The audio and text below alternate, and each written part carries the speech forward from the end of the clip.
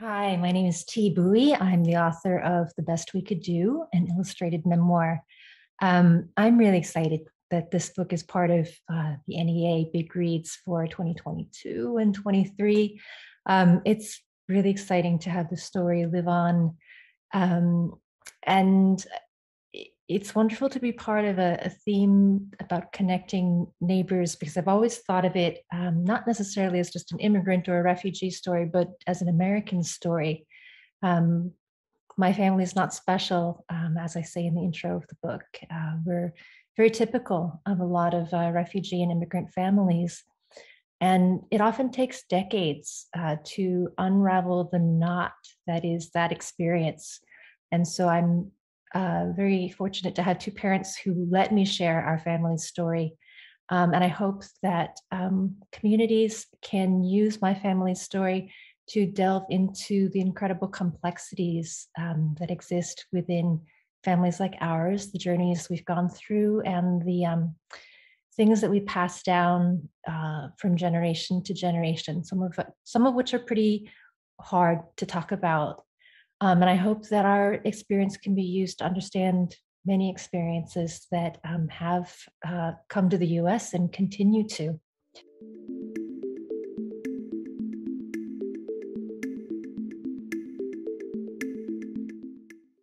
So one thing I've always wanted to be asked about the book, but no one has actually ever asked me, is on the inside cover of the hardcover, in my first bio, I talk about growing up, remembering what it's like to kneel on the shag carpet and record mixtapes from the record player. And I grew up listening to Paul Simon and the Beatles. So a lot of people have asked about my Vietnamese cultural influences, but the thing is, I came here when I was very little, and the cultural influences that I had were very mixed. And this to me is identity in the US. So I'd love to be asked about how Paul Simon lyrics have influenced my writing. And I'll give you the answer. They've influenced them a lot. Life as both beauty and sadness together, and how that exists across the board. You can see it riding the bus or in your own family. This is what I took away from that music that I grew up listening to on records and recording to mixtapes.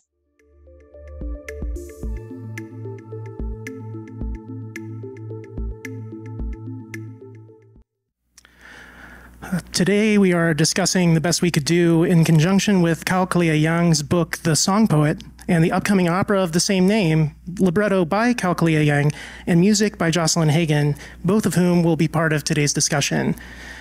Being presented by the Minnesota Opera this coming March 9th through 19th, 2023. Joining us to host today's event and discussion is our colleague and friend, Lee Bynum, who currently serves as Vice President of Impact at Minnesota Opera and as an ACF board member. So please join me in welcoming Lee.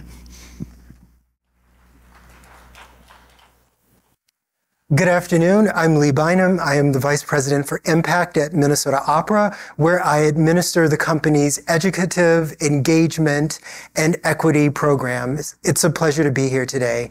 Since moving to Minnesota 2.5 years ago, one of the projects that's been nearest and dearest to my heart has been the opportunity to shepherd from page to stage Kao Kalia Yang's beautiful family memoir, The Song Poet.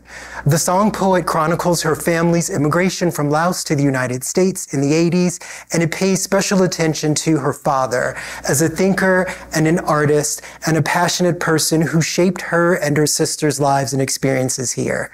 I would love to introduce Kalia right now and have her share a little bit about the story. You should know that in addition to being a brilliant author and in-demand speaker, she's also an important voice who chronicles the experiences that are fundamental to America, sharing pieces of families, immigrants, and women who have stories that have not received the attention that they deserve to on the stage and on the page here. Please welcome Kalia.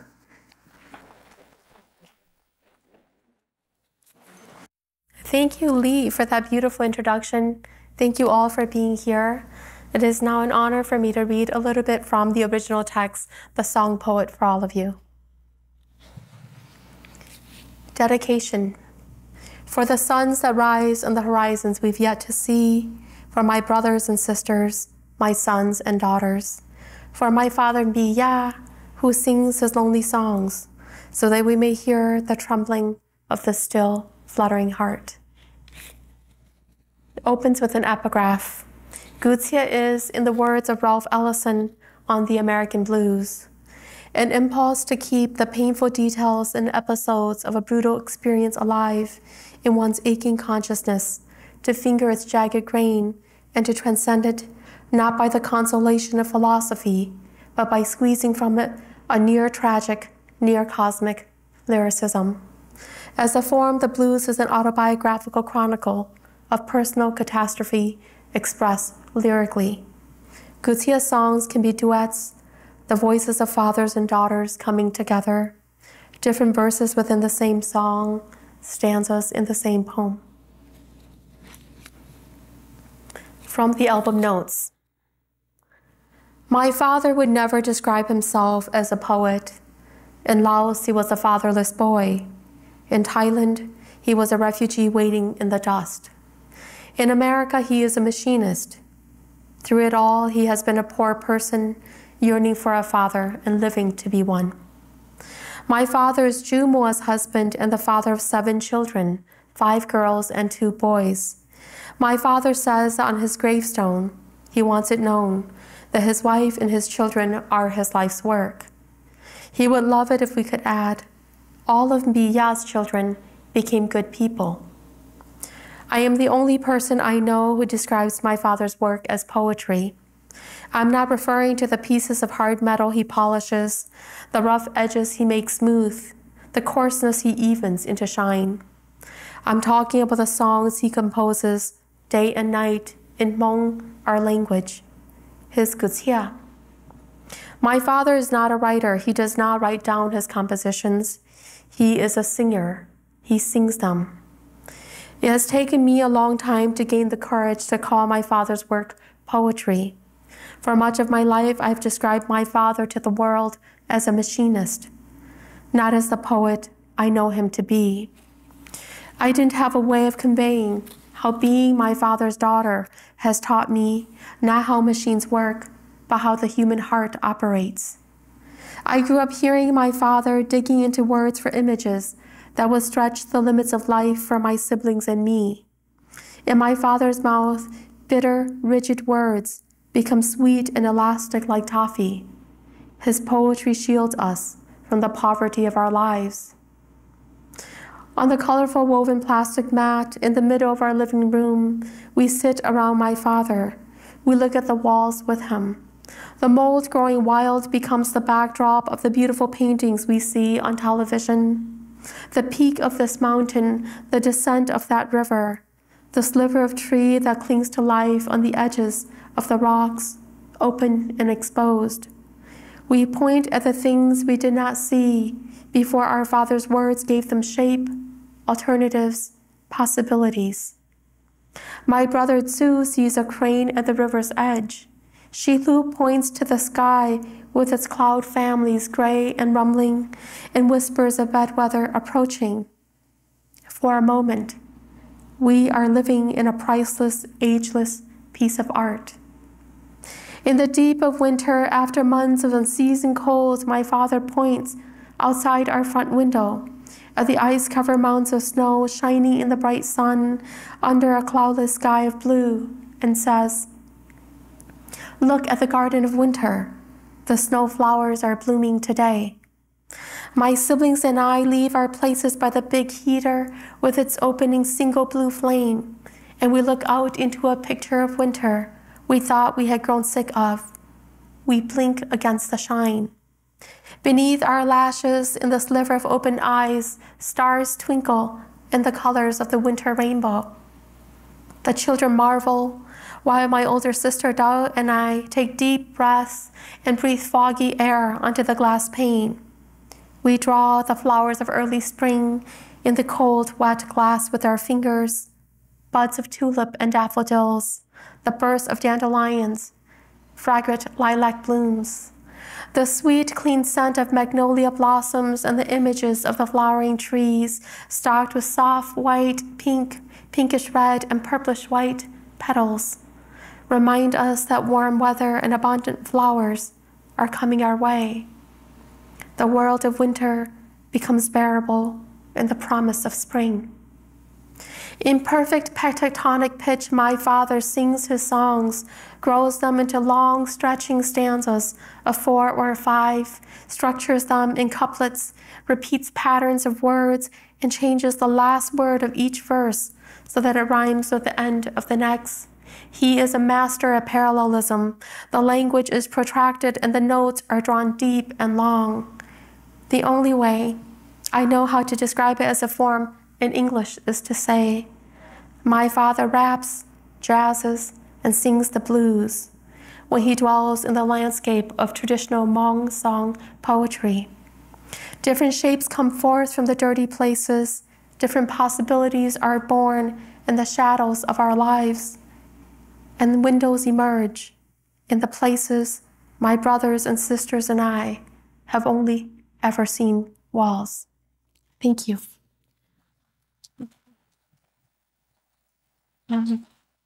Now I believe I have the pleasure of introducing a small clip of my father singing in the little bit of the artistic process that Jocelyn Hagen, our incredible composer, will speak more to. Chỉ có bọn nó cú chỉ cú thọ có nữ đó có chỉ trong ly cú nu nó em cú bỏ bi kia lo tỏ nó lỡ tụi mi nhua tu tua do tụi mi phong dư yom bi lo chế. I have the honor of introducing all of you to Jocelyn Hagen. I know Jocelyn to be a compassionate person, a wonderful listener, an incredible student, a composer, a pianist, one of the most gifted singers I've ever met and have had the honor of working with. Jocelyn, my good friend and the composer for the Song Poet Opera.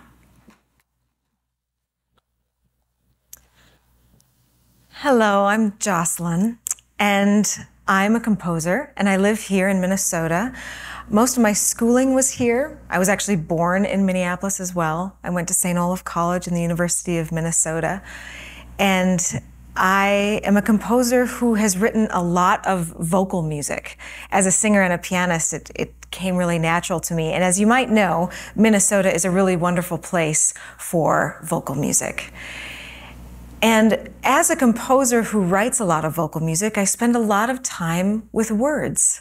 So I've set a lot of poetry to music, I've set letters, I've set other kinds of strange things, and lots of poems. But you can imagine my thrill when I was asked to do this project with Minnesota Opera and set words written by Kao Kalia Yang. That was just a really amazing question to be asked, and so I was thrilled to take it on. My creative process for this piece started much the same as with any other work, where I spent a lot of time with the words at the beginning, just reading them, trying to understand exactly what they meant, what emotions were inside them. But I also, this project was really different also because of B. Yang and his poetry, his singing. So I spent months just listening to him sing and internalizing as much as I could. And so this little clip that you heard just a few minutes ago was one of the little voice memos I received on my phone of B. Yang singing part of the libretto of the song poet. So I think it's really important to always talk about, in terms of this piece, that I am just one of the composers of the song poet. B. Yang is the other composer of this work, and he set many, many lines of text that I then transcribed and for the singers to sing. So we're going to listen to that clip again, And you will see now part of my process, which is taking that beautiful music and putting it and notating it into music so that the singers can sing it. Chỉ có bọn nó cũ chỉ cũ ta có nữ đó có chỉ trong lý cũ nu nó em cũ bọn bi kia lo tỏ nó lỡ tụi mi nhua tu tua yo tụi mi phong yêu yom bi lo chế.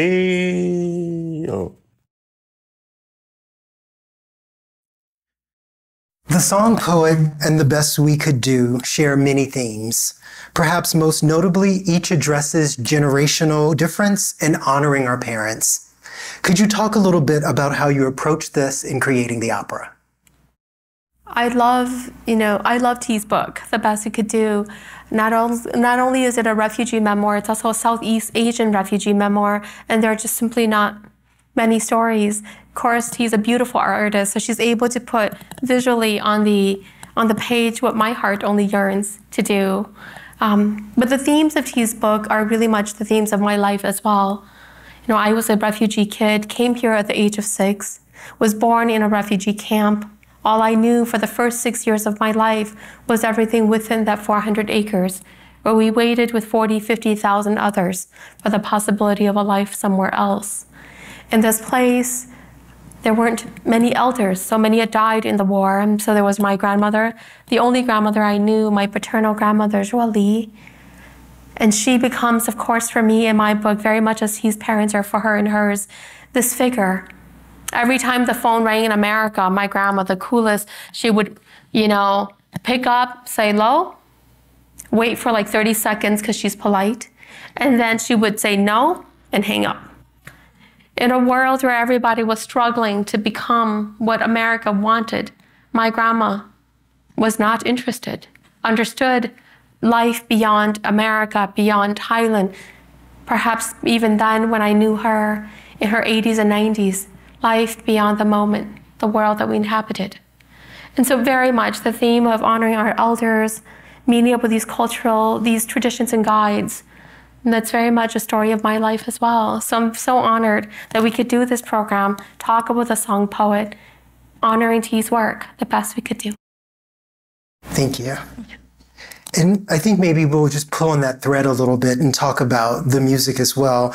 Part of what is so compelling about The Best We Could Do is how Thi manages to capture something beyond just the words, right? In the images that she creates, she's able to touch upon a lot of nuances that maybe the words aren't able to do. And being able to sit with the score for the last 2.5 years, Jocelyn, I think you've done something very, very similar with the music. Could you talk about what opportunities musicalizing this story presented? Yeah, well, first of all, I just want to say that in terms of this story, there are definite parallels that I can find and ways to relate to this story, although it's not my story, right? And so much of my job, this work, really was a service. My work is a service to this story and to Kalia and to this community. And so I really cared so much about getting it right and getting the right emotions for all those scenes, all the different things that happen to these people. And you talked about, the wading across, and that's a really amazing moment in the opera. And it was fun and exciting and crazy to write that music and imagine what that was actually like. One of my favorite musical moments in the whole thing is when Chu is pregnant and singing to her unborn daughter. And in opera, we think, oh, the orchestra, that's what always is accompanying you, right? And in this case, yes, there are strings playing underneath that song, but there's also the sound of bombs. And so I thought that was a really important thing to bring into the sound world of the opera, because Laos was the most heavily bombed nation in the world, and the world didn't know it. And can we continue talking about the actual sonic palette? Because it's really compelling to me that not only do we experience people singing, but we get the winds, the mountains, and the machines. Can you talk about how that choice also works to create something very unique in the universe? You know, for me, when the Minnesota Opera bought the rights to adapting the book, they didn't buy the book.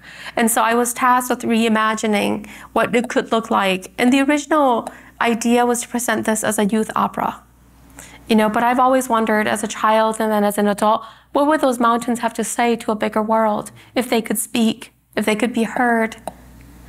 Those mountains in Laos, tall mountains, disfigured mountains, mountains somehow still standing.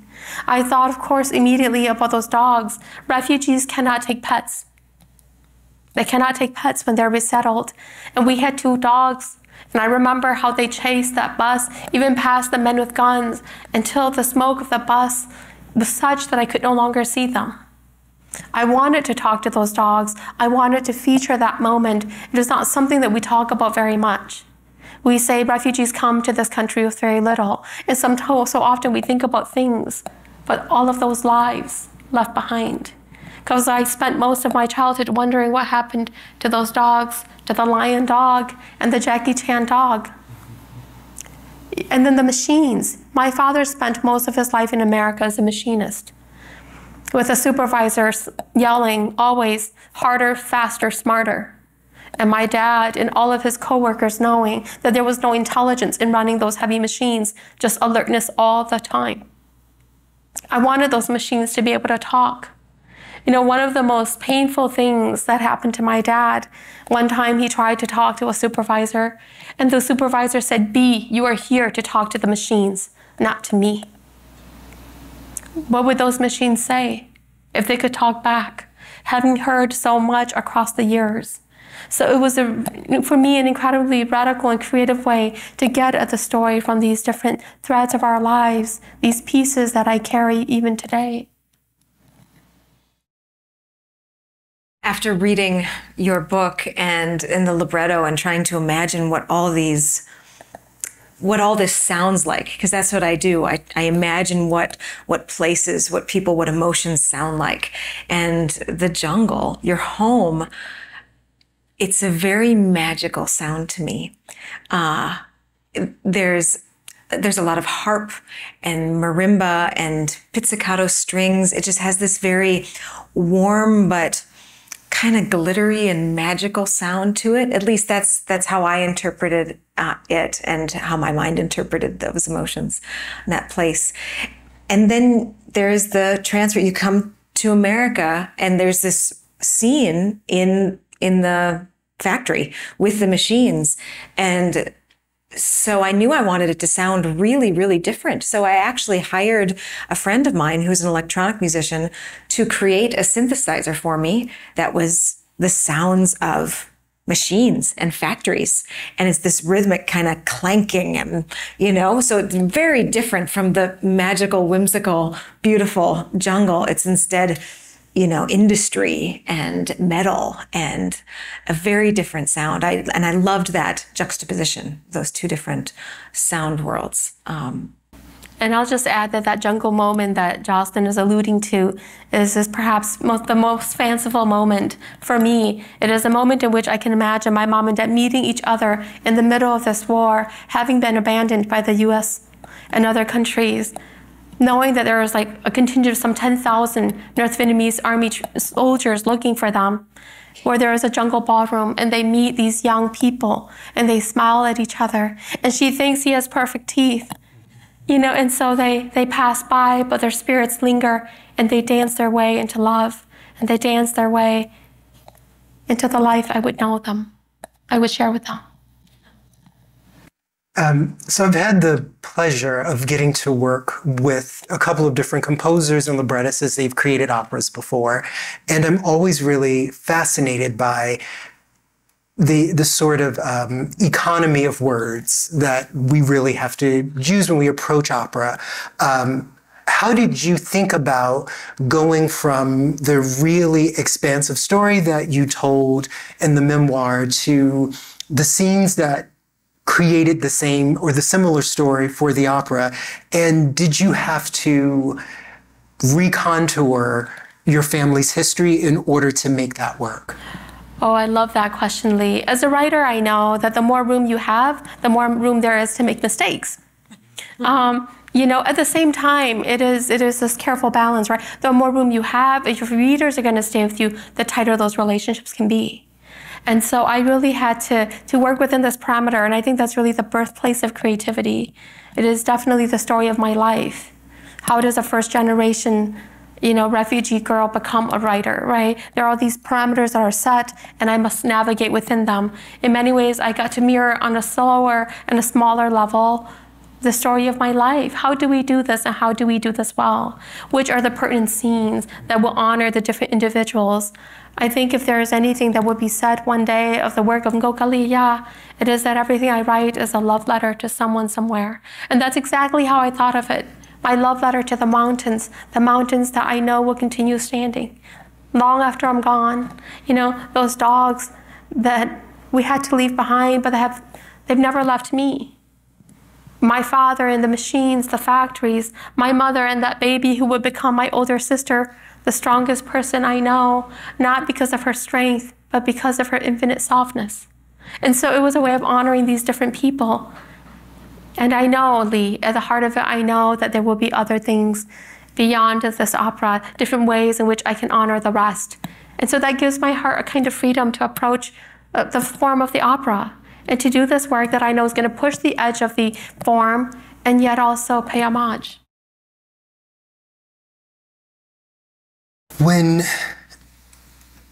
we think about the kinds of themes that are really prevalent right now in literature, but also just in the world, and look at The Best We Could Do and The Song Poet, and also The Late Homecomer, another work of yours, relative to a couple of other recent works.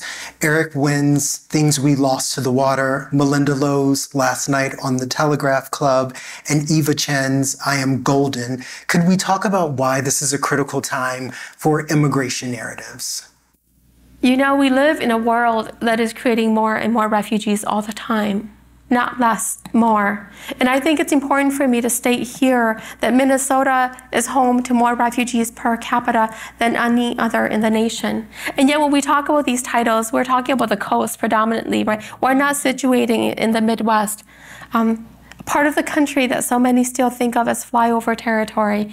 You know, when I go outside of Minnesota, and I do frequently for my work, everybody is shocked when I am the writer from Minnesota. This is the land of Garrison Keillor. This is, not somebody who looks like me, who sounds like me, who meets the language the way I do. And so always, I think I'm playing with people's expectations, not only of me as a writer, but me and the things I write about, the times that we're living in. The Midwest is a complicated place. Minnesota worse, pretty much, on all racial equity measures, and yet now home to the biggest Muslim mosque in the nation. There are all of these forces contending with, and I think these forces are so representative of our world right now. The Song Poet came out in 2016, just right after the election of Donald Trump. My newest book, Somewhere in the Unknown World, a collective refugee memoir, comes out in 2020, right after the election of President Joe Biden. There are these, I will say this, books suffer the same fates as nations.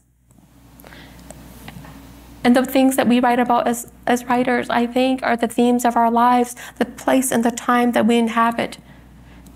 Because I imagine that somewhere down the road there will be a Hmong, and so we believe very much in this ancestral world, where I will be an ancestor. And one of my descendants will look back and they will say, I want them to be able to say, this is when my grandmother, my great-grandmother lived. This is the world that made her. And for everything that was happening, didn't she love this world and see its beauty? And I think always, in all of these works that you're referencing, we're all looking for beauty in a world that is so often harsh and cruel. A world that touches us, a world in which we will touch it back. There's always that Newton, right? For every force, there's an equal and opposite reaction. So, beauty and cruelty. I think maybe that's a little something I'd like to think about. One of my favorite things about The Best We Could Do is how Thi manages to capture this palpable and well-earned ambivalence about both the United States and Vietnam, right? She doesn't romanticize, she doesn't vilify, she's just honest. She's very, very honest. And I think there is something about that honesty that is really resonant for those of us who are either the children of immigrants or have been immigrants ourselves. Was this something that you wrestled with in creating the opera? Would you like to respond, Jocelyn? Oh, well, I feel like you should keep going and respond to that. I mean, it's not my ancestors came over a long time from Scandinavia. Mm-hmm. Surprise, right? Minnesota. And so I think about that, and I think about the culture we've created. And you talked about Minnesota before, and the reason why I brought that up when I introduced, when I started talking, is because I'm really proud to be from Minnesota, and I love that we have so many refugees here, and I love that Minnesota Opera decided to make this a project with Minnesota artists. I think they could have hired a composer from New York or anywhere else, but instead they hired me, a Minnesotan. And I think that that's really something to celebrate as well. So that's not really answering the question, but why don't you keep going? Part of the work, I think, of being an immigrant writer or a refugee writer like myself is always reminding and saying so much in the stories that we tell, unless you're Native American, you came from somewhere to call this place home too. And it wasn't so many generations ago that your elders spoke with the same accents that live in our homes. One of the, I think, most compelling parts for me as a writer is understanding, and as an artist, is understanding that the work of the artist is not to seek agreement or disagreement in the world. And I think that is certainly true of The Best We Could Do. It is to deepen a bigger understanding. In the song poet, I wrote about my brother Sue, who drops out of high school because there's no room there for him. And that was made apparent in 10,000 ways. And when I asked him, I said, Sue, I've written this. Do you want to read it? Are you comfortable with it? And he read it, and he was quiet for a very long time. And when I said, Sue, what do you think? And he said to me, I am so tired of being judged for the things I'm not. Let the world see me for who I am. And I think that is exactly the truth. Let the world see me for who I am, see us for who we are. Because when people meet my mom in a store, they don't see the strength and the beauty and the wisdom that I know lives there. They see this short refugee woman with really red hands, painful hands, hair pulled back, wrinkles, because she has been pushed down by gravity and other forces. Her shoulders tired and exhausted. And so always I am looking to present what is true of my home for the world. And I don't care whether you agree or disagree. It is your deeper understanding that I'm looking for. It is the pulse of your humanity that I'm looking to feel as an artist and as a writer.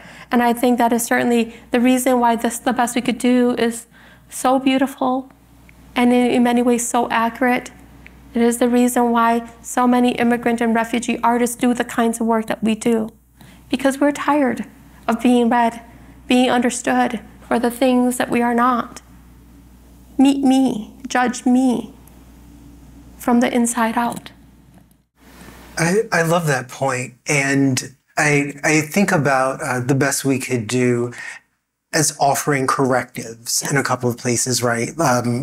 Different framings of things historically, and then in some places actually pushing back at the narrative around what the conflict in Vietnam was. Can we talk a little bit about how the weight of representation showed up in your process, right? And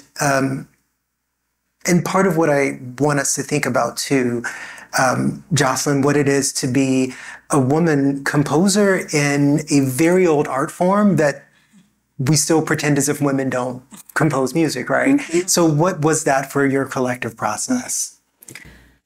Yeah, I think this was one of my best ways in, is the fact that composing is still a very much male-dominated profession, and I've had to fight my way a little bit to create a space for myself. And so I know a little bit about what that's like.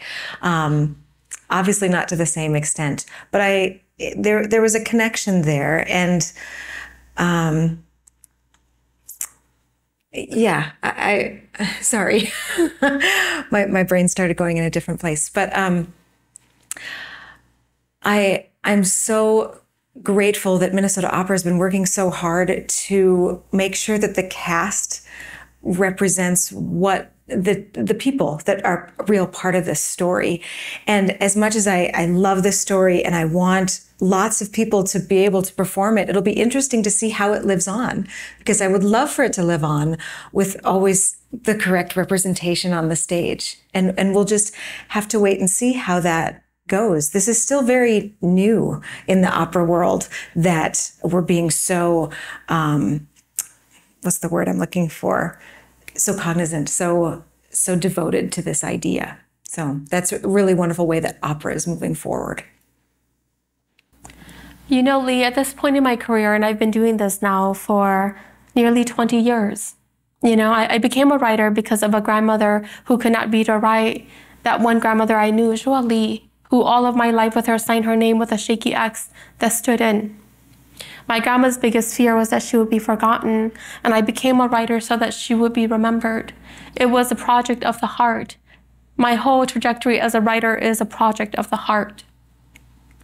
And I think that is the most shocking thing about that. You know, when people come to my events, when they read my books, the number one comment is, "You're not what I expected." Then of course it always begs the question, what were you expecting? When you met me, when you enter into the pages of my stories, what were you expecting? But I know people always mean it as a compliment, and I also pay heed to that. But I know that there is a lot of work to be done. The thing that I represent every time I go into the pages, I represent the fact that all of us, that we extend far beyond the edges and the parameters that hold us in. It isn't just the skin that I feel, it is this room that I feel. It is this building and this space and this place that I feel is the biggest possibility of my humanity that I'm reaching for as an artist every single time. And so that frees me up in a very real way from the responsibilities of representation. If I know I'm playing for the right side and I know where my allegiances are, I have to give myself the freedom to grow and to make mistakes, necessary mistakes. All of those white men who do creative nonfiction on those shelves, they've made those mistakes. And it takes a certain amount of failure to get at success. And I imagine that there will be one day a body of work that represents the growth of Kao Kalia Yang as a thinker, a scholar, and a writer. The flowering of my heart as an artist all along the way. I'm gonna be 42 next month by year's end. You know, so I'm at this halfway point on the life spectrum. But in terms of my career, you know, I've been at this for 20 years. I imagine there will also be 20 more years. I don't know where I'm gonna go, but I don't wanna limit that going. And so I always look back to that grandmother, Jocelyn, whose fear was that she would be forgotten in a world that values so very much what is written. That her granddaughter in Kao Kalia Yang will work in this form to honor the richness and the truth of her life and her journey. I think back to that, and I'm good. I'm not representing all of the world. Her steady hands are holding me up, although she's been gone now for nearly 20 years. And I can feel that. And so I'm good on this responsibility question. Even when I'm tired, her hands are holding me up. And I know she won't let me fall.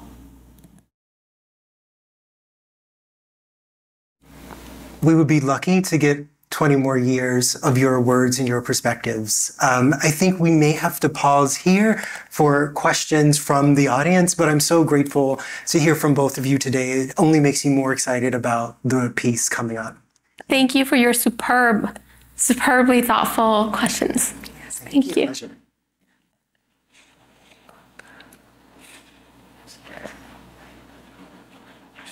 Yes. Oh, thank you. Oh, thank you. So So a question for each of you. You noted that writing for the voice was natural for you. It felt organic. I wonder if you could speak to how the process was for you writing for the orchestra and writing some of the other sounds. And then for you, I wonder what this process, well, how this process has impacted your relationship with opera, with the Western classical arts in general. Well, to answer your first question, because I'm a singer, and my mother told me that she always knew when I was happy as a child because I was singing. So the fact that I grew up to be a composer was no shock, because that was just the way I expressed myself. And as a pianist, I was also kind of limited to that color, or that was my sound world for a very long time. I'm also from rural North Dakota. I was born here, but then I grew up in North Dakota, and there are no orchestras in rural North Dakota, and I had limited access to all that.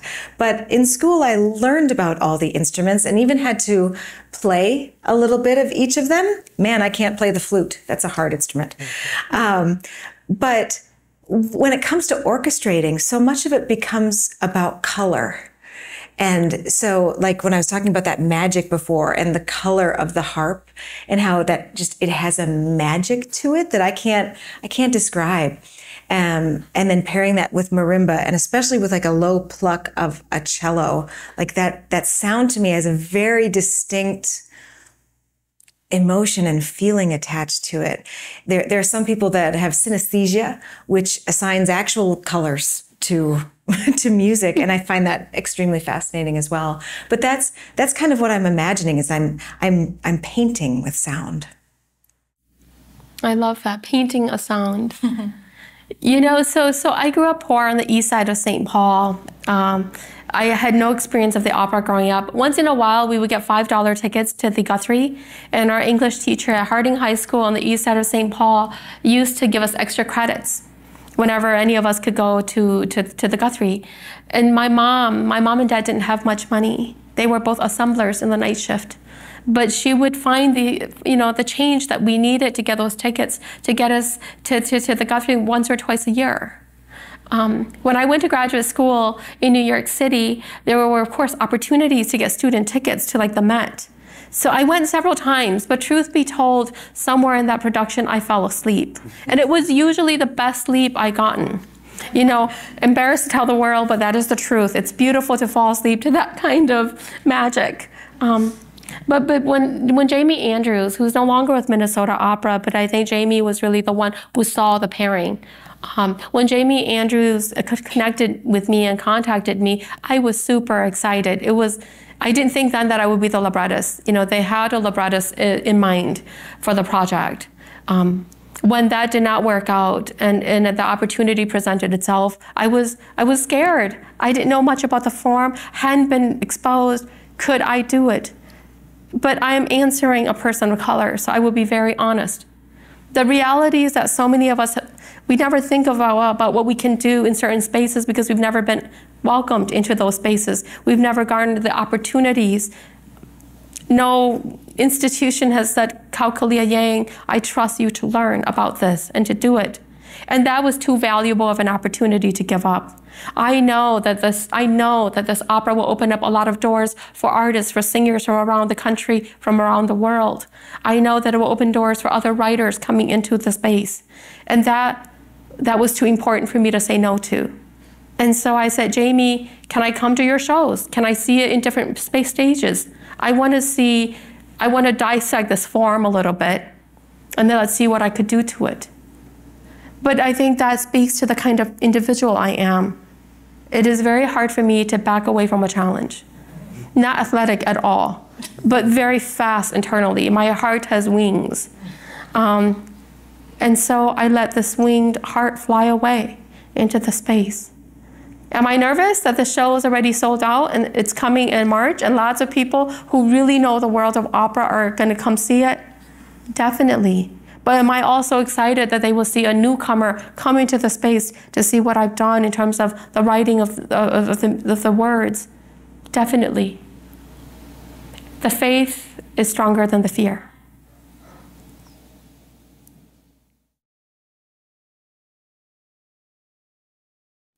Thanks. Thank you all for great conversation so far. I'm curious, I guess this question is mostly for you, Jocelyn, as a composer. You showed the notation or a bit of it earlier. I'm wondering how you thought about the nuances and the transcribing of that. And I think you spoke to it a little bit, but maybe wondering more about how that transcription process happened for you, how the nuances of the voice maybe came into it or not, and how that works with communicating this to the choir or the singers. I'm wondering if any of that process of of musical traditions, musical approaches, cultural differences, and how that comes into play. That's a wonderful question because it was extremely challenging. It's one of the hardest things I've had to do, not only because it was just a new language that sounded very different to me, but also how the words are spelled also kind of made no sense to me. Like that took me a long time to try to internalize. And even still, after months of practicing, I don't feel like I ever really got it all the way right, which was why B. Yang was brought in.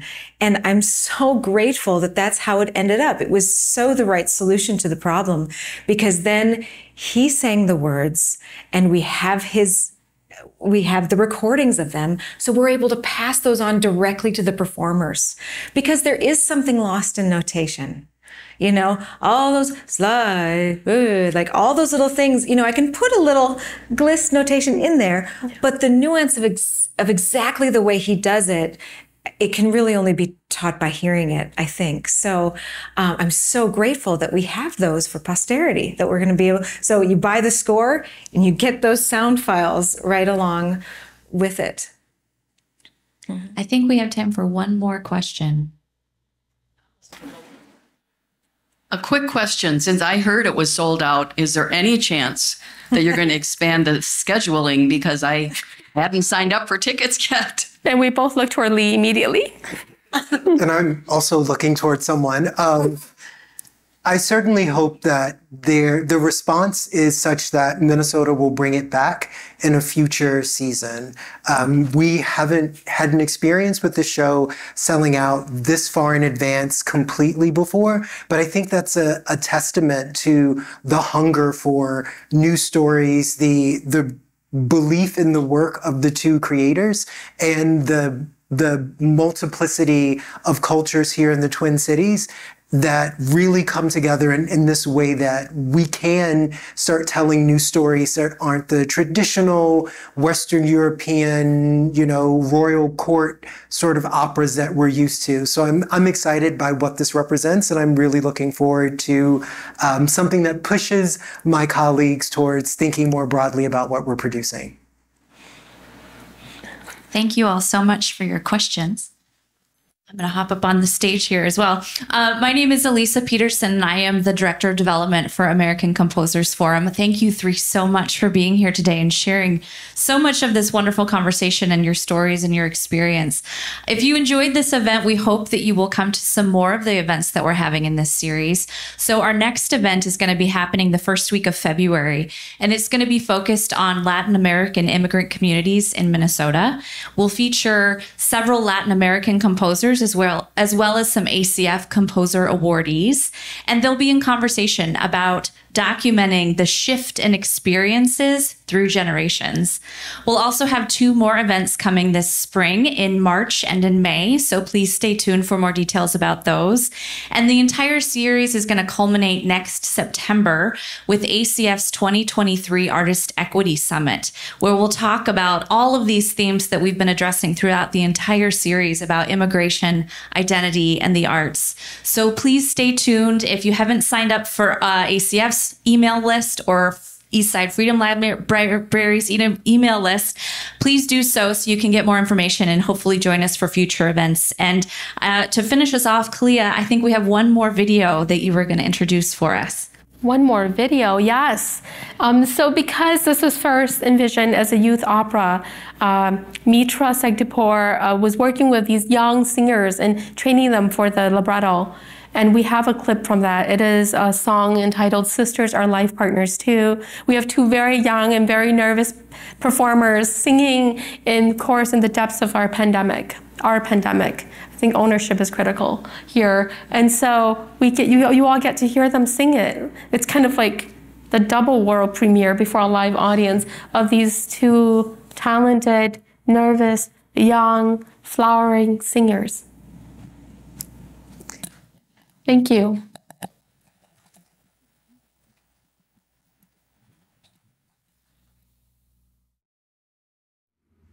This is a world premiere of the duet Sisters Are Life Partners Too from the opera The Song Poet, with words by Kao Kalia Yang and music by Jocelyn Hagen and Thi Yang. Here we go.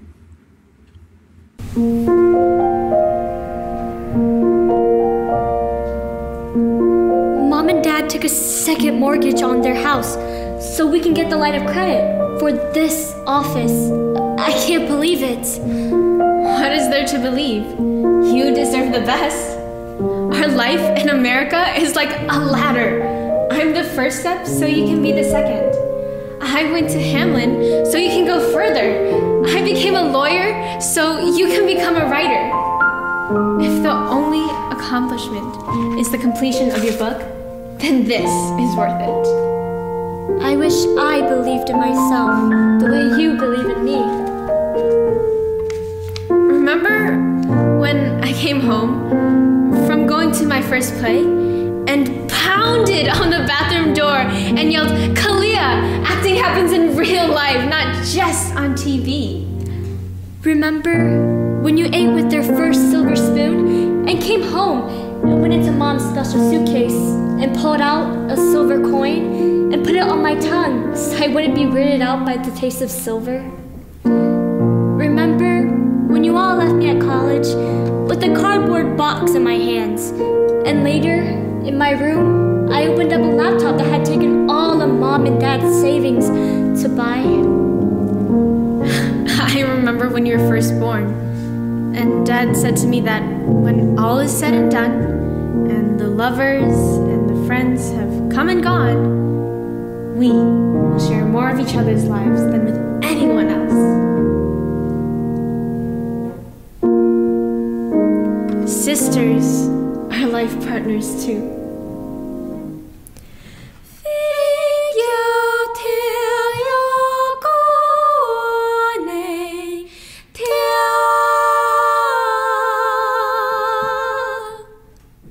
When we were small and the cold came through the walls, our feet rested side by side.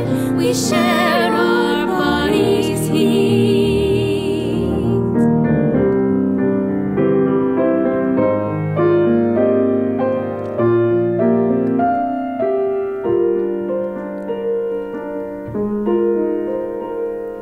Sisters are life partners too.